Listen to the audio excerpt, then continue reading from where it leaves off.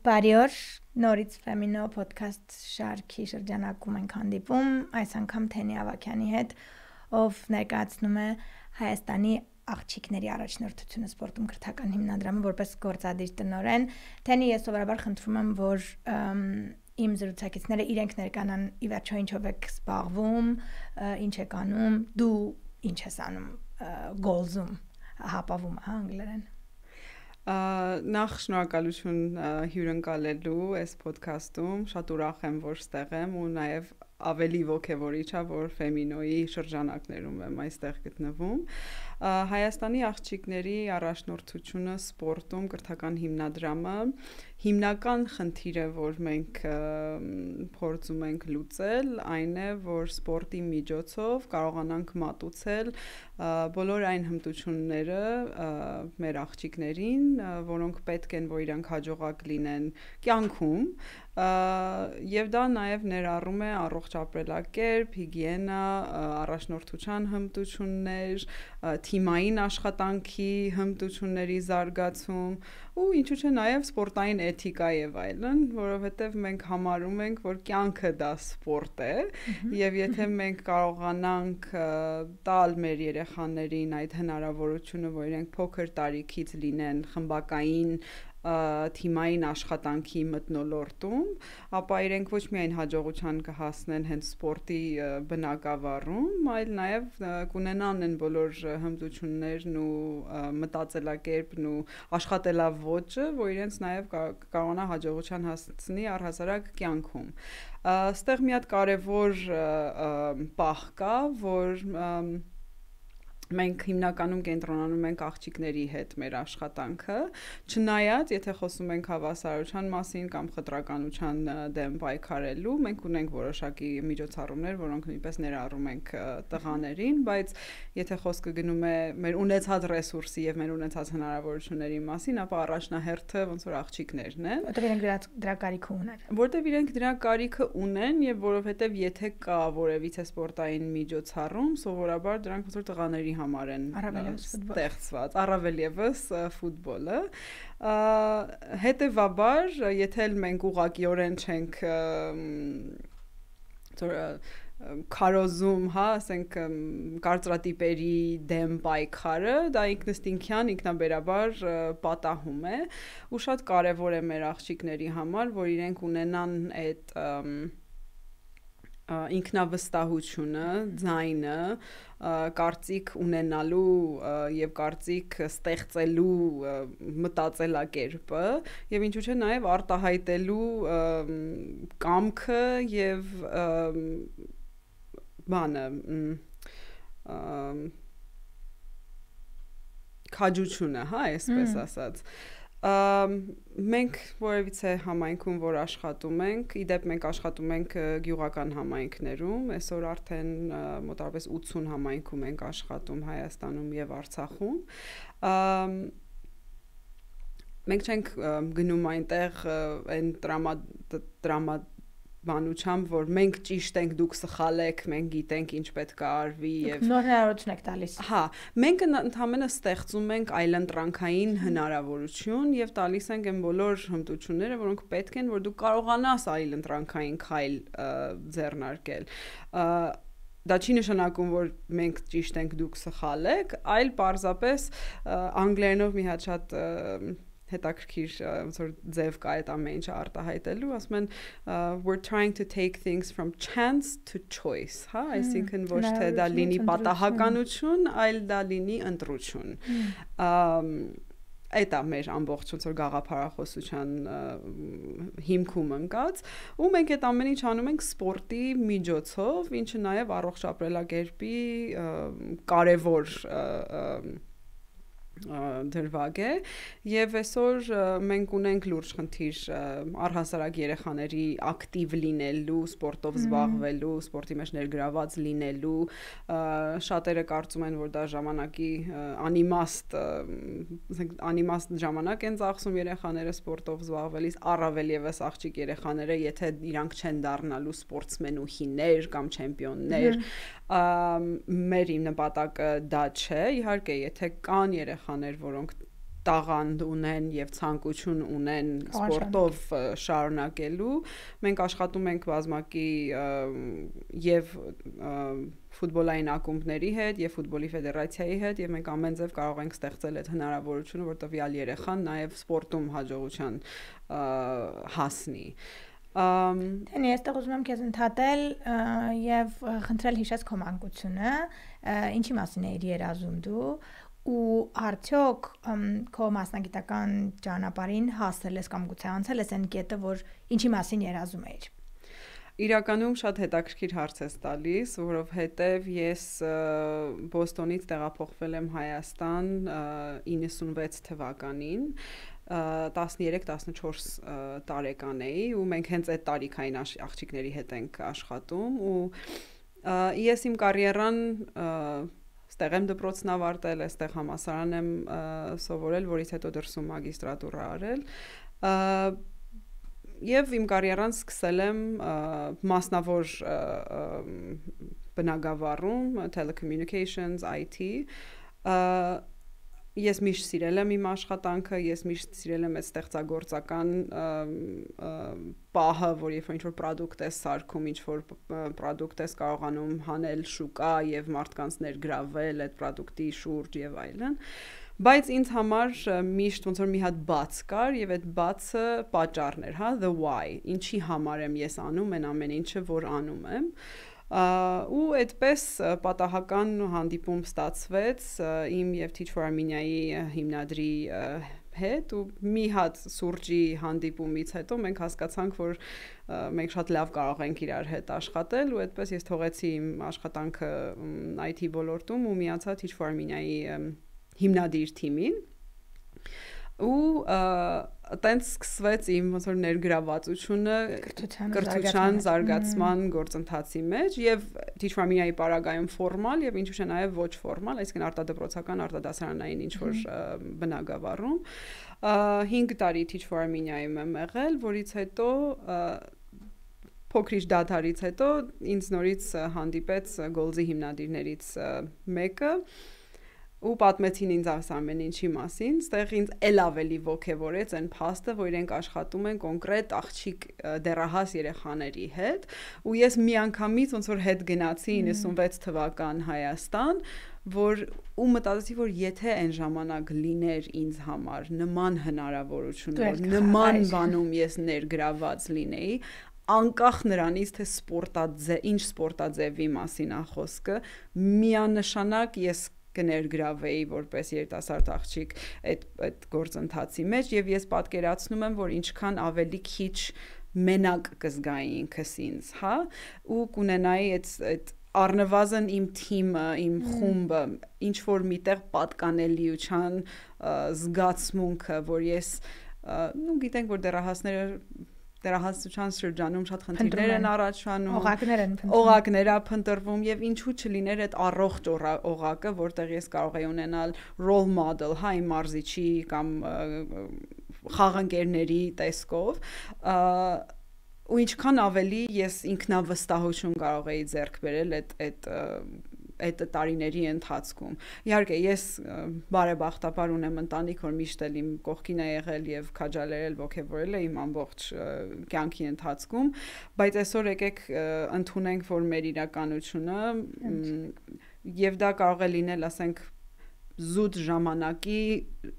խնդիր, այսինքն ծնողները աշխատում են, նամանավանդ գյուղական համայնքներում, միգուցե բացակայում են երկրից արտերկրում աշխատանքի պատճառով, այնպիսի հոգսեր կան ընտանիքներում, որ միգուցե իրենց աղջիկ երեխայի էմոցիոնալ, սոցիալ-էմոցիոնալ կարգավիճակը առաջնային պլան չի, հա, խնդիրների ցուցակում բայց եթե մենք մտածենք ավելի հեռատես լինելու, եթե մենք ուզում ենք տեսնել Հայաստան, որը կամ ապագայում Հայաստան, որը ունի հավասարակշռված, քաղաքակիրթ, գիտակցված, ինքնավստահ հասարակություն, եթե մենք այսօր ջանք չթափենք մեր ունեցած երեխաների վրա, ապա ես չեմ կարող պատկերացնել, թե ինչ ապագա Հայաստանի մասին մենք կարող ենք երբևէ մտածել։ Ես հասկանում եմ, որ մեր նպատակները ոնց որ մի քիչ երկար է ժամկետի վրա են արդյունքները միգուցե ցույց տալու, բայց այո, մենք տեսնելու ենք այդ արդյունքը։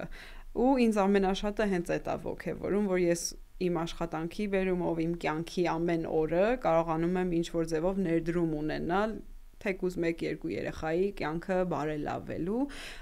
բայց ոչ միայն այդ տվյալ երեխայի, այլ նաև իր ընտանիքի, համայնքի, այսինքն այդ ազդեցությունը ripple effect է ունենալու, այսինքն ուզենք չուզենք մենք ազդում ենք այդ ամբողջ միջավայրի վրա։ Թենի դու շատ ես առնչվում մարզերում աղջիկների տղաների հետ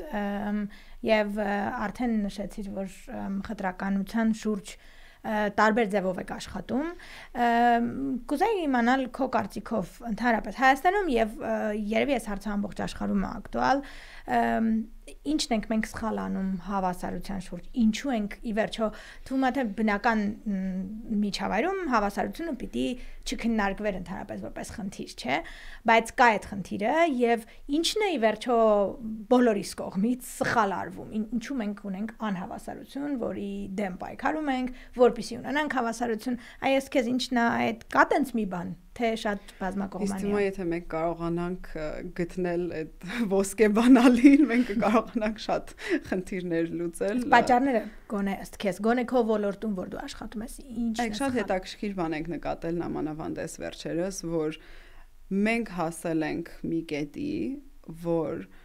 եթե չկա ուղիղ խտրական վերաբերմունք, օրինակ մեր գյուղական համայնքներում, եւ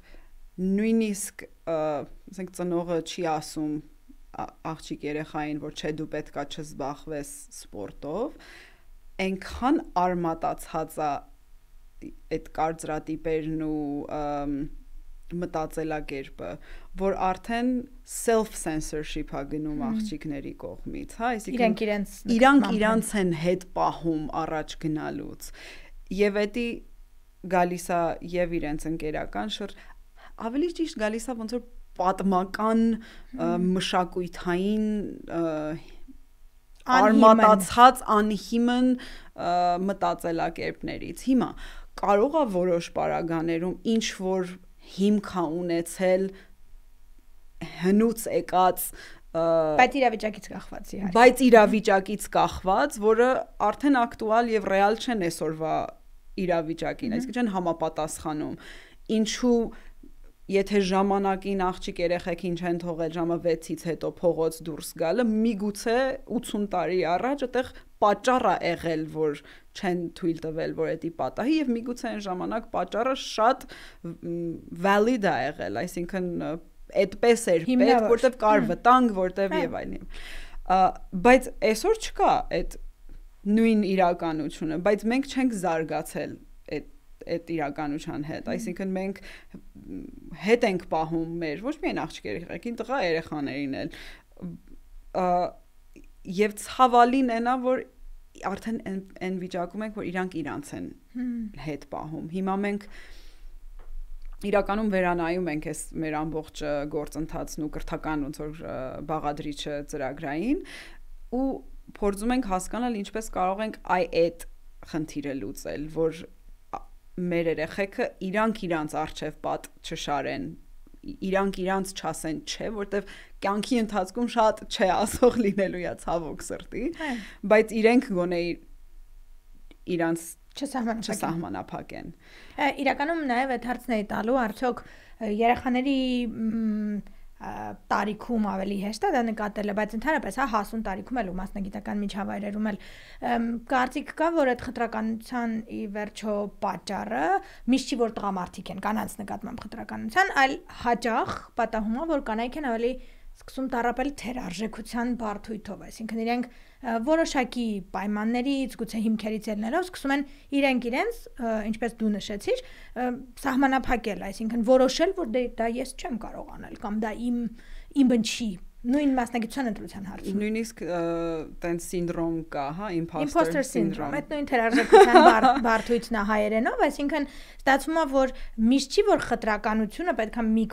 գալիս է մի կողմից, հա, այսինքն դրա շուրջ եւ հետո հիշեցի, որ ոսկե բանալի ասացիր, բայց փաստորեն այդ հավասարության շուրջ այդ ոսկե բանալին հաճախ այդ վերաբերմունքն է, որ չլինել խտրական ուղակի, այն պահից որ ավելի շատ մարդ կա, մեծամասնությունը իր համար հիմք ընդունի խտրական չլինելը բոլոր իրավիճակներում ու հատկապես սեռով պայմանավորված խտրականությունների պարագայում գուցե այդտեղ բանալին թաքնված, այսինքն գուցե այդտեղից կարողանանք դուրս գալ ինչ որ հավասար միջավայրի, որ մենք շատ ուզում ենք։ Իրականում մի հատ դեպքի մասին եմ ուզում պատմել, որ շատ հետաքրքիր էր ինձ համար, ուրեմն Goals-ը հանդիսանում է ֆուտբոլի ֆեդերացիայի խորհրդի անդամ ու դե ինչպես գիտենք ֆուտբոլը ոնց որ տղամարդկանց կլուբ է, հա, ես հիշում եմ առաջին նիստին, որ ներկայացա ու սենց մտել եմ այդ դահլիճ ու մեկ վայրկյան, որ երբ որ աչ ու ձախ նայեցի, ես անդրադարձա, որ միակ կինը, որ այդտեղ է, ես եմ։ Ու շատ հետաքրքիր էր, որ ես հայտնվեցի այդպիսի իրավիճակում, ես իհարկե շատ ինքնավստահ, շատ նորմալ եմ ընդունել այդ ամեն ինչը ու հիշում եմ, որ եկա տուն, ամուսնուս հետ էի զրուցում, ասի գիտես ինչ սենց ես միակն էի այդտեղ նստած, բան, ինքը ինձ հարցրեց, բայց դա քեզ չանհանգստացրեց։ Ես իմ պատասխանը շատ լավ հիշում, ասում չէ,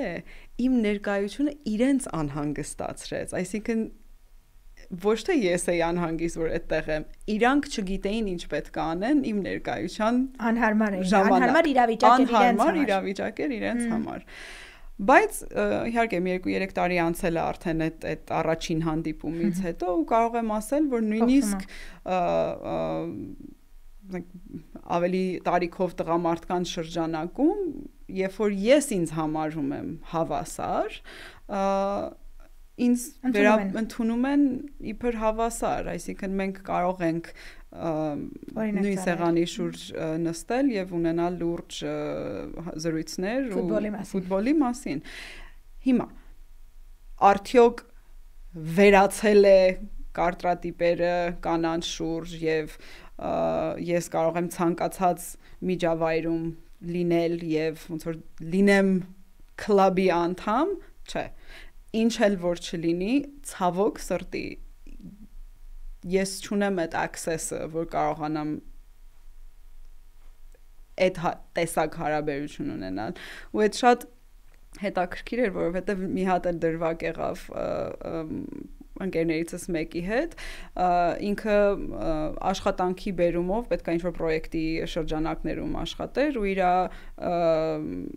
տնօրենը կազմակերպության ասեց, դե արի միասին կգնանք այս ինչ համերգին, որից հետո կնստենք մի բաժակ խմենք, կզրուցենք։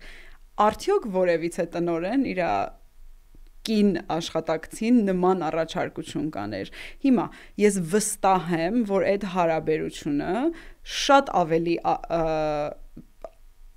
հանգիստազարգացած է եւ այլն, այսինքն տեսեք այդ տղամարդը, որ այդ իրավիճակում է հայտնվել, ինքը առավելությունի արդեն իսկ որովհետև տղամարդ է, բայց նույն level-ի վրա կին պաշտոնյան երբևէ այդպիսի հարաբերություն չի կարող ձևավորել իր, ասենք, գործադիր տնօրենի հետ։ Ինչը ցավալի է, հա, որտեվ կինը այդ դեպքում պետք է կրկնակի աշխատի, որ հասնի նույն ընդունվածության մակարդակի, ինչ իր տղամարդը գոլեգան։ Ես չեմ մեղադրում տղամարդ գոլեգային, որ ինքը կարող է այդպիսի իրավիճակում հայտնվել, այսինքն ինքը privilege ունի, որովհետև տղամարդ է, բայց եկեք ընդունենք, որ սա է իրականությունը, հա, այսինքն ջանքերը շատ հետաքրքիր բան է, մենք մշտապես ամեն օր ոչ միայն Հայաստանում առնվազն կրկնակի միանշանակ, որ սա խնդիրը ոչ միայն Հայաստանում, այսինքն ամենազարգացած երկրներում, Ամերիկայում, Ֆրանսիայում նույն խնդիրներին բախվում են ցանկացած բարձրաստիճան կանայք ու նույնիսկ ես մի հատ սեմինարի էի գնացել Կալիֆոռնիայից մի հատ երիտասարդ աղջիկ կիներ եկել ու հենց Women in Leadership սեմինարեր ինքը վարում ու իր փորձառությունից ելնելով, որ ինչքան ջանքա պետք թափել որպես կին, որ քեզ նույն ձևի լրջությամբ ընդունեն քո համահավասար, եթե չասեմ ավելի պակաս, կարող տղամարդու հետ։ Ցավալի է, բայց ինքը նաև շատ հետաքրքիր բան ասեց, որ եկեք ընդունենք այդ իրականությունը, ոչ թե որպես դե հիմա էսա մենք սենց ենք ու խղճանք մենք մեզ, բայց երբ որ ընդունենք, որ էսա իրականությունը, ուրեմն կարող ենք հետո աշխատել, փոխել, այո, փորձել։ Դու տենց բնական ճանապարհով եկար հասար այն հարցին, որ ուզում էի տայ լիդերության մասին, քեզ հաջողակ լիդեր համարում ես, եւ եթե այո, ոնց է տենց լինել հաջողակ լիդեր, կին, հատկապես մի ոլորտում, որը ոչ այդքան կանացի է համարվում։ Ինձ թվում է առաջնորդ լինելը այդ միայն տիտղոս չէ եւ ընդհակառակը ինձ թվում է տիտղոսով չի, որ դու առաջնորդ ես դառնում։ Այդ գործով է, այդ քո առօրյա նույնիսկ շարժ ու ձևով է, քո աշխատանքային ոճով է, լիդերը մենեջեր չի, հա, այսինքն չշփոթենք մեկը մյուսից, պաշտոնով չի, որ դու ստանում ես այդ լիդերի կամ առաջնորդի կոչումը, որտեղ այսօր կան շատ մենեջերներ, CEO-ներ, որոնք համարում են իրենց լիդեր, բայց չեն, իրանք ընդհանրապես պաշտոնով են այդտեղ հասել։ Լիդերը մեկն է, որ կարող է իր հետևից բերել խումբ եւ ինչու եմ ասում հետևից, որտեվ լիդերը պետք է դեմից գնա, այսինքն եթե դու գնում ես ճանապարհը ցույց տա, leading by example, հա, այսինքն կատարես այն աշխատանքը, որը նաեւ ակնկալում ես, որ քո հետևից կկարողանան գան կատարեն, եւ ինչու՞ չէ, եւ իմ համար ստեղ գլխավոր եւ կարեւոր բաներից մեկն է նա, որ դու ցանկություն ունենաս եւ կատարես աշխատանք, որ քո ունեցած թիմը դա կլինի աշխատանքային միջավայրում, ընկերական միջավայրում, այնպես անես, որ քո շուրջիններն էլ զարգանան, հա, այսինքն իմ անձնական իգոն չխանգարի իմ թիմի զարգացումը, առաջ խաղացումը, շատ այսօր մարդիկ կան, որ օրինակ երբ որ աշխատանքի են ընդունում են այնպիսի մարդիկ, ովքեր որ իրենցից ավելի տկար լինեն, հա, գիտելիքների, կարողությունների եւ այլն։ Այդ արդեն ոնց որ առաջնորդի բնորոշ ձև չի, հա, դու պետքա բերես քեզնից հնարավորինս ավելի կարող մարդ, մեկը որ կարող է համալրի այն ինչը որտեղ դու թերանում ես կամ չես ուզում կամ չես սիրում այդ ինչ որ բանով զբաղվել եւ չպիտի դա քեզ խանգարի, այսինքն դա քեզ համար վտանգ չպետք է լինի, ընդհակառակը պետք է օգնես ու ես միշտ ինձ այն թիմերի մեջ որ աշխատել եմ, ինձ թվում է կարող ես եթե հարցնեք, իմ ամենակարևոր բաներից մեկն է, որ ես ստեղծեմ այնպիսի միջավայր, որ իմ թիմը իմ միշտ կարողանա ինչ-որ բան սովորել, զարգանալ եւ ես ուրախանամ, եթե նույնիսկ օրինակ աշխատանքից դուրս են գալիս, գնան ավելի լավ տեղ, գնան ավելի լավ բաների ու ես ինչ-որ ներդրում ունեցած լինեմ այդ գործընթացի մեջ, հա։ Ոչ մի բանը մշտական եւ հավիտենական չի, հա, այսինքն դու երբեք չես կարող ակնկալես ինչ-որ մեկը 15-20 տարի լինելու է քո աշխատողը, քո նույն պաշտոնում, բայց եթե դու կարողացել ես ինչ-որ բան անել, որ ինքը առաջ խաղացում ունենա, իմ համար դա ոնց որ անձնական հոգեկան բավարարվածություն է տալիս։ Որպես կին, որպես լիդեր, ինչ մարտահրավերներ ունես, ինչ չելենջներ ունես այս պահին դու մասնագիտական ոլորտում, գուցե նաև տենց հայկական միջավայրում կարողա չունես, եթե իրականում ինձ թվում է ամենագլխավոր challenge-ը, որ ունեմ, ինքս իմ հետ է, ինչը ինձ թվում է շատերի մեջ է այդ խնդիրը։ Ես հիշում եմ, որ մի անգամ մեկի հետ որ զրուցում էի, խոսքը գնաց հավասարության մասին եւ ինչու մենք չենք կարող լինել նույն հարթակի վրա եւ այլն ու ես հասկացա, որ հավասար լինելը միգուցե այդքան էլ ճիշտ չի։ Հավասար են առումով, որ մենք տարբեր ենք։ Եվ դա օքեյ է։ Եվ ամուսինս նույնիսկ ասում էր, բայց ինչու ես ուզում հավասարվես, երբ որ դու ավելի լավն ես շատ բարակայում։ Ինչու ես ուզում քեզ բերես ցած։ Ուտեղ ինձ մոտ արդեն ոնց որ սկսեց ուրիշ ներքին խոսակցություններ, որ հա, եթե ես ինչի համար եմ պայքարում, ինչն է իմ ուզածը ի վերջո, ինչպես եմ ես կարող ինքս իմ առջև չդնել այդ խոչընդոտները, որ ես կարողանամ հասնեմ դրան, ինչպես պետքա ես ինչու՞ չէ նաև դրսևորեմ ինքս ինձ եւ որ դա չդառնա բանավեճ կամ անիմաստ խոսակցություններ, այլ հենց այն որ ուրիշը տեսնում է ինձ, ուրիշ տղամարդը ինձ տեսնում է ինձ ավելի բարձր, քան շատ իմ գոլեգաներից ենթադրենք, ինչու եմ ես ինքս ինձ ավելի ցածր գնահատում եւ ոնց անեմ, որ ես իմ մեջ կոտրեմ այդ հենց այդ imposter syndrome-ի ոնց որ որոշակի էլեմենտներ ինձ թվում է ամենամեծ խոչընդոտն ու խնդիրը, որ ես ունեմ այսօր, դա ու դա ոնց որ ամենօրյա պայքարը, որովհետեւ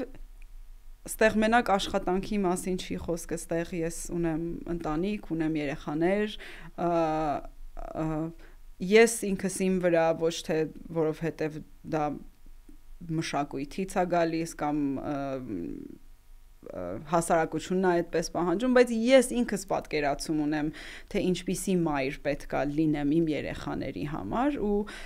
ներեք էի հենց դրա մասին մտածում, որ ես ունեմ 2 full-time աշխատանք, որտեվ լինել մայր, դա մի հատ ամբողջ full-time աշխատանքը, որ ինքը 8 ժամից չի վերջանում։ Նամանավանդ եթե ուզում ես լինես այնպիսի մայր, որ ես եմ ուզում կամ ցանկություն ունեմ լինելու, այսինքն ներկա գտնվելու բոլոր ծնողական ժողովներին, գնալ բոլոր բասկետբոլի մրցումները նայելու, տանեմ բերեմ տարբեր իվենթների, իրանք հետ չմնան կամ չբացակայեն ինչ որ բաներից, ասենք իմ կամ ամուսնուս աշխատանքի բերումով, հա, որտեղ նաև սիրում եմ այդ անձը լինել, հա, այսինքն դու դա ընտրում ես։ Ես ընտրում եմ դա եւ լինել պրոֆեսիոնալ գործունյա կին կամ լինել մայր չպիտի լինի choice։ Ես չպիտի ստիպված լինեմ ընտրել մեկը կամ մյուսը, բայց երկուսը համատեղել են մակարդակի, որ ես եմ ցանկություն ունենալ, հեշտ չի ու ինձ թվում է այդտեղ շատ մեծ դեր է խաղում նաև քո ընտանեկան միջավայրը Հայաստանում լինելով մենք ունենք այդ առավելությունը, որ կան նաև տատիկ-պապիկներ, չգիտեմ, հորքուր, քերի եւ այլն, որ կարող են support հանդիսանալ, որ այդ ամեն ինչը ճիշտ կարողանաս կազմակերպել ու ինչու՞ չէ նաև տարիքի բերումով կարողանաս գտնես այդ բալանսը որտեղ է, ինչին երբ կարող ես մի քիչ ավելի կամ պակաս կարևորություն տալ կյանքի ընթացքում, իսկ թվում է այդ խնդիրը work-life balance այդ բոլորի համար։ Մշտական challenge-ը բոլորի համար։ Մշտական challenge-ը, բայց ինձ թվում է առավել եւս լուծելի, բայց առավել եւս challenging կանանց համար։ Իհարկե, հավասարության հետ կապված շատ լավ բան ասացիր, իրականում այո, մենք ոչ թե արդյունքի շուրջ ենք, այսինքն կարգավիճակի հավասարության մասին ենք խոսում, ոչ թե, այլ հնարավորությունների մասին ենք խոսում, որ պիտի մենք ինքներս մեր գործունեության ընթացքում մշտական շեշտադրում ենք դնում, որ ոչ թե ուզում ենք, որ մենք ձեզ հետ հավասարվենք, ինչպես դու ասացիր, հաճախ կարող ենք ավելի բարձր լինել, բայց խոսքը հավասար հնարավորությունների եւ այդ ընկալումները չտարբերակելու մասին, հա, որին քիչ-քիչ միասին աշխատում ենք եւ վստահ եմ կհասնենք, ամփոփելու համար ուզում եմ նաեւ քո փորձի բերումով գուցե կարող ես որևէ խորհուրդ տալ կամ կա արդյոք փորձված խորհուրդ հատկապես երիտասարդ աղջիկների համար, մարդկանցից քեզ նման, ովքեր բավական երկար ու հետաքրքիր ճանապարհ են անցել տարբեր խոչընդոտներ արդեն հաղթահարելով, եթե կա այդպեսին շատ ուրախ կլինեմ, եթե դա շատ ամփոփ ուղղես մարդկանց, ովքեր քեզ լսում են։ Իրականում աշխատելով երեխաների հետ տեսնում ենք, որ ցանկացած կարծրատիպ կարող ենք շատ արագ կոտրել, որովհետև իրենք բավականին բաց են նոր բաներ սովորելու, մաքուր թուղթ է։ Եվ իմ փորձը ցույց է տալիս, որ այդ կարծրատիպերը ոչ ոք չի ծնվում այդ ձև։ Այսինքն իրանք տարիների ընթացքում ինչ-որ բան են սովորում, տեսնում եւ այլն, հետո դա դառնում է նորմա։ Ես շատ սիրում եմ այդ բառի հայերեն շատ ճիշտ է։ Կարծրատիպ, կարծրան, ինչ-որ բան կարծրանում է։ Ինչ-որ տիպ կարծր է դառնում, ուղղակի ու դա ժամանակի խնդիր է։ Եվ ասում եմ, մենք շատ անգամ մեզ թվում է, որ պետքա գնանք, խոսենք, ասենք, մոռանում ենք, որ պետքա շատ անգամ նաև լսենք։ Եվ շատ բան ունենք նաև սովորելու մեր երեխաներից։ Եթե մենք խոսում ենք change-ի մասին, հա ինչ-որ փոփոխություն անելու մասին, մենք պետքա նաև լսենք մեր շահառուներին, մենք պետքա սովորենք իրենցից։ Եվ շատ անգամ, երբ որ տալիս ես այդ հնարավորությունը, որ իրանք արտահայտվեն, եւ իրանց արտահայտածը ինչ-որ մեկը բանի տեղ դնի, նույնիսկ կարիքը չի լինում, որ դու ինչ-որ դիտավորյալ քայլեր անես, այսինքն իրանք իրանցով գալիս են նրան, որ ձեռք բերեն այդ ինքնավստահությունը, որ ասեն, չէ, գիտես, ես ունեմ նաև ես իմ անձնական կարծիքը։ Եվ կարծում եմ, որ մի հատ այլ գործընկերուհի ունեի, որ մենք խոսում էինք հենց այսպիսի բաների մասին, որ մենք գնում ենք համայնքներ, գնում ենք յուղեր, ու մենք դասախոսություն, սեմինար, workshop եւ այլն, ու շատ անգամ չենք անդրադառնում, որ մենք գնում ենք իրանց ասում ենք, որ նայեք, տեսեք, ինչքան վատ է ձեր մոտ։ Ու չկա solution, չկա թե ինչպես մենք կարող ենք լուծել այս խնդիրը, ու մենք թողնում գնում ենք։ Այսինքն հիմա այդ մարդը, որ այդ, ասենք, համայնքում ապրում էր, քիչ թե շատ նորմալ, հիմա գիտակցում է, որ չէ, իրան այն ինչը որ թվում էր, որ նորմալ է, շատ վատ է, ճիշտ չի, ընդունելի չի, ավելի վատ իրավիճակում է հայտնվում, որովհետև մենք ինչ-որ չափով կրթեցինք, հա, իրեն։ Ինձ թվում է ցանկացած կազմակերպություն, անհատ, որը ուզում է ինչ-որ բան բարելավել, բացի այն, որ խնդիրը ջրի երես բերելը, պետք է նաև գնանք լուծումով։ Եվ այդ լուծումը պետք է լինի շատ պրակտիկ, անմիջական, մի բան, որ կարող են այսօր վաղը անել։ Թե չէ դու այդ մարդուն ավելի վատ դրության մեջ ես թողնում, քան այն որ կար, որտեղ առնվազն չէր գիտակցում, որ ինչքան վատ է։ Էտա որ ինձ թվում է, որ միակ բանը, որ կասեմ իմ գործընկերներին, համայնքին, եթե մենք ունենք խնդիր, եկեք նաև այդ խնդրի լուծումով առաջ գանք, մենակ բացահայտելով կամ բարձրաձայնելով խնդիրները բավարար չի, խնդիրները շատ են, լուծումները միգուցե ավելի դժվար են հայթայթելը, բայց ես կարծում եմ, որ պետքա աշխատենք միասին, ոչ մի կազմակերպություն անհատ չունի այդ արծաթե փամփուշտը, որ կարող է լուծել բոլոր խնդիրները, եւ եթե մենք աշխատենք միասին, որտեղ իրականում հանուն նույն գաղափարի ենք աշխատում, ուղղակի մեր ձևն է տարբեր, հա, ինչին ենք մենք անդրադառնում։ Ինձ թվում է վերջով մենք բոլորս էլ ուզում ենք տեսնենք առողջ ապագա Հայաստան։ Եվ մենք ամենքս ունենում ենք ոնց որ մեր ներդրումը այդ գործընթացին։ Ավելի շատ conversation-ներ ունենանք, ավելի շատ զրույցներ ունենանք եւ ինձ թվում է տեղից լուծումներն էլ ավելի հեշտ կարողանանք գտնել։ Գոնե փոքր քայլերով։ Շատ շնորհակալ եմ Թենի, հիշեցնեմ, որ մենք խոսում էինք FemInno podcast-ի Հիշեցնեմ, որ FemInno podcast-ի շրջանակում մենք խոսում ենք Teny Avakian-ի հետ, ով ներկայացնում է Հայաստանի աղջիկների առաջնորդությունը սպորտում կրթական հիմնադրամը։ Մերսի շատ։